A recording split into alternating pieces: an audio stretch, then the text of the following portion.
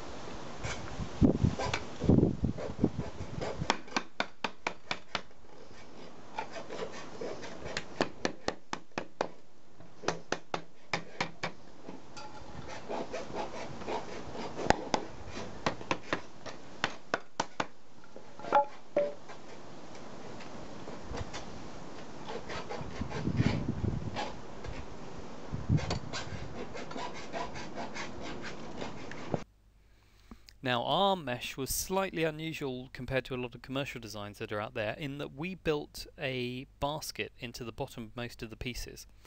The basket is primarily there to support some kind of weight.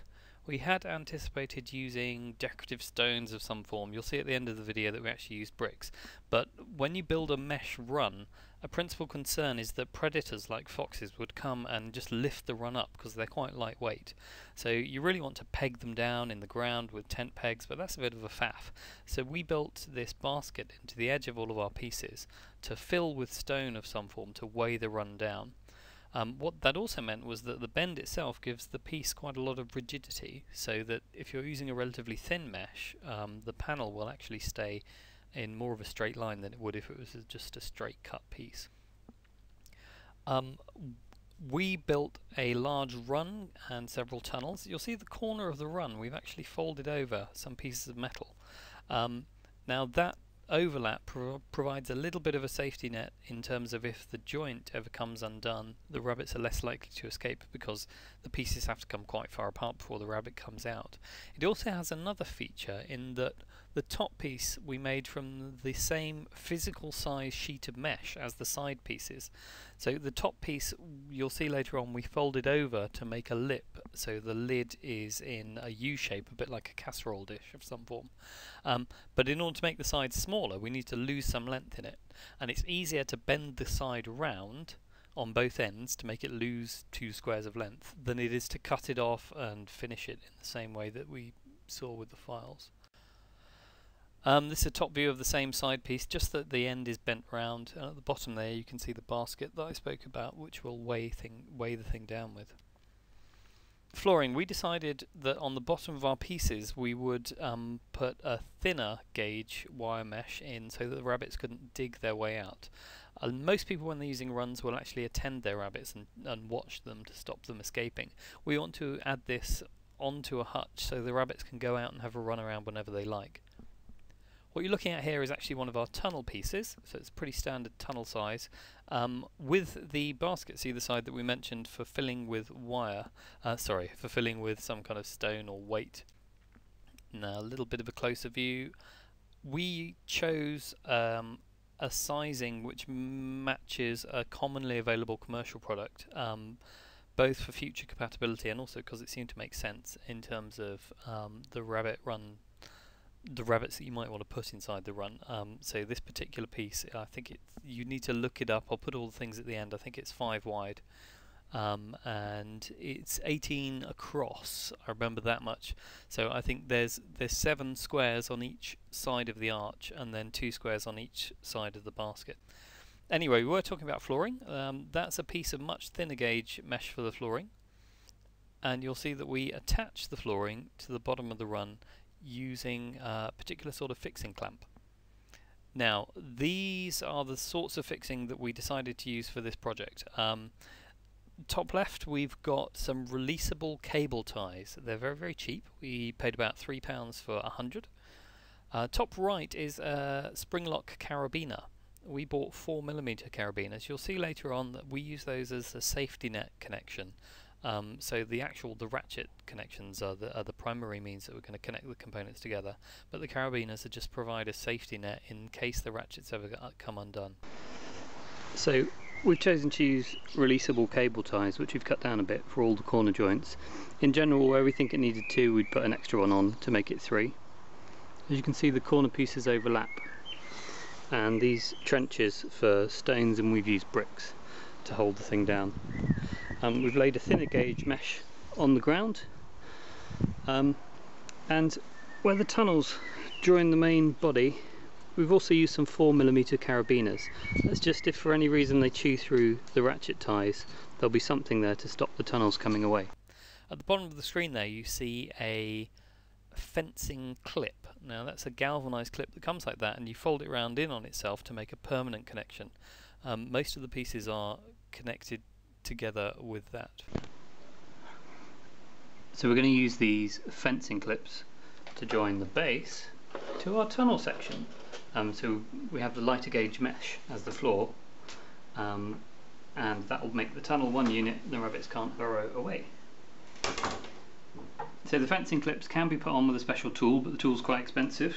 So we are just going to add them in using some electrical crimps. Anything with this circular shape should close these fencing clips up successfully well. Just go in, and then each of the leaves one by one just folds round, round again, and finally down. That leaves a pretty solid fencing clip termination, which isn't going to come off by itself.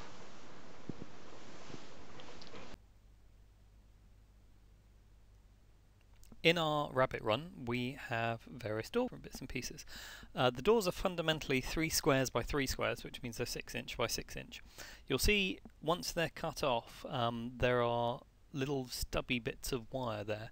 We took a lot of care to file those down a lot, so that there's no chance that the rabbits would catch themselves on it. You'll also see at the end that we painted the whole product to further reduce the chances of sharp edges.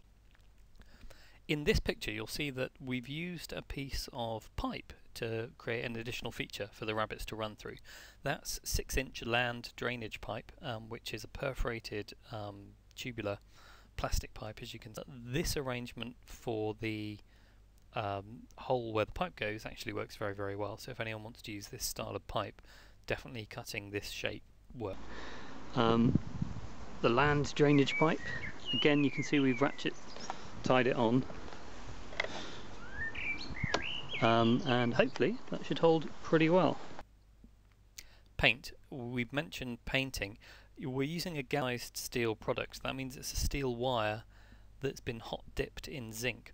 Now when you bend it in the way that we have, as shown here, quite often on the corners the galvanized zinc coating will flake off, and that means you have the steel underneath exposed. Also, wherever you snip it, you fundamentally you're revealing the steel at the core. So we bought some hammered finish metal paint, very, very nice product. We've got it from the same supplier we got the metal from.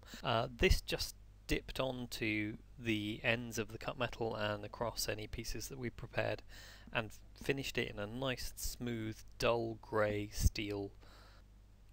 Once you've cut out your various parts, bent them into the shape you need, and dabbed the snipped edges in paint and painted on the corners where the zinc's flaked off, you have lots of bits and pieces that you can put together to make a rabbit run.